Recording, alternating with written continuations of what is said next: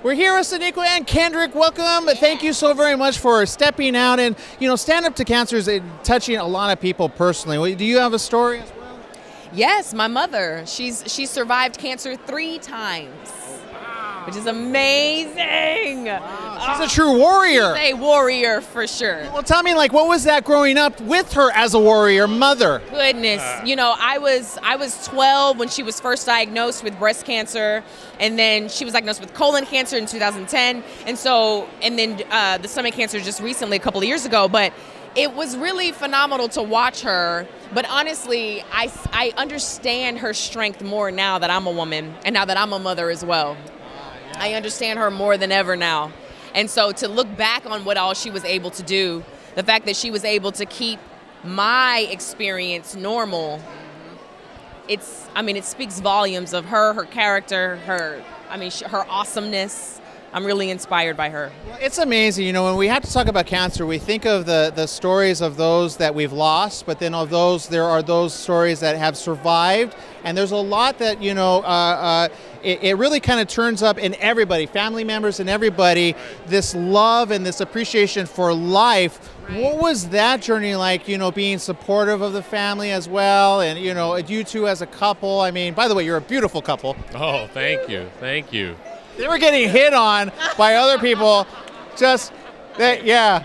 Whatever we can do to stand up. I don't know. We stand up. Yeah. Yeah. But it's amazing. By the time she and I met and got married, her mother had already had been on the winning side of the battle for most of it. But it's so inspiring, especially I have an aunt who lost her life to breast cancer in the year 2000. So it's a while ago, but my family still feels the effects of that loss. She was a wonderful, great woman while she was alive. And so it's it's great to see somebody coming through the other end and win.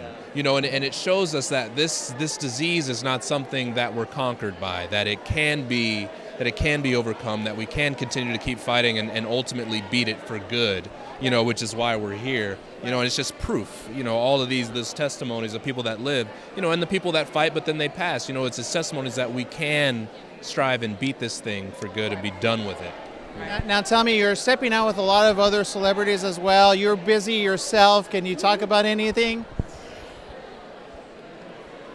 I can tell you that the premiere of Walking Dead is coming soon, and we won't have to keep secrets anymore. Oh, that's awesome. Okay. Yeah. And I have so many friends and family. I am a Walking Dead. I have not caught up yet because I haven't started yet. Don't hate me. Don't hate me. But okay. I want to, because I want to do it all in one sitting. Yes. But it's so hard to get off of Twitter and then see all the things, and then they're like, oh my God, so-and-so, and I'm having withdrawals right now. I'm telling you, it has been a long time. I am even so excited. I'm ready. I'm ready for this premiere. I'm ready for it to be open and shared with everybody. But Netflix is going to be your best friend. So well, that's where I get caught up. I get caught up, but I get caught up on shows like when they've only been one season. I'm like, why did they not go a second season? But I think, what is that, 6, 7? How many? What's the seasons now? 6. It's starting. 6. Right. Yeah. I know all the Walking Dead fans are like, how could you not know the seasons? But no. I want to say thank you for adding to that. Is there ever a moment that you have a dream or a nightmare, or do you have a dream of a nightmare of her becoming?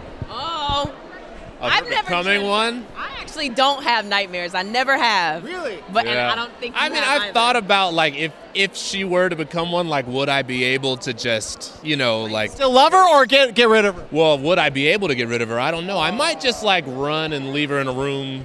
I don't know. You're like, she a part of her is still there. Yeah, it's I don't want to be the one to do it, but I can't stick around because I know you're going to eat me. You're going to eat me. It's that catch-22 in the zombie apocalypse that you're forced to deal with.